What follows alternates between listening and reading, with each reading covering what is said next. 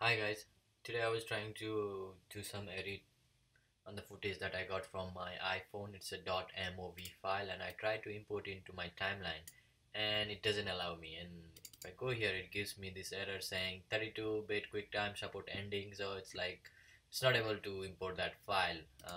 For some reason mov file is not supported. I think they discontinued or something. So what we need to do is we need to go here and convert this mov file into m4v. Just check this out, it will change it. You should be able to import it now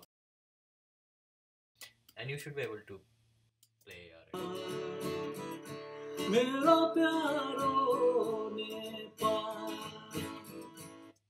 So yeah, just convert the mov file into m4v and you should be able to use it with no problem. That's the solution I found. So let me know if you guys have any other better solution for this one. Thank you for watching.